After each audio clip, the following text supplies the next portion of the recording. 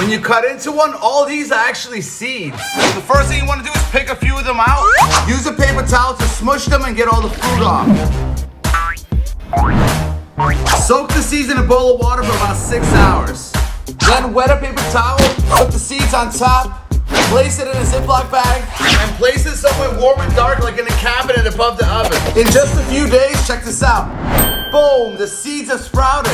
Then plant each one in a pot with soil, water it, and cover it with a bottle for humidity. It'll continue growing and growing. When it's at least 6 inches long, transplant it into a bigger pot and grow some pomegranates.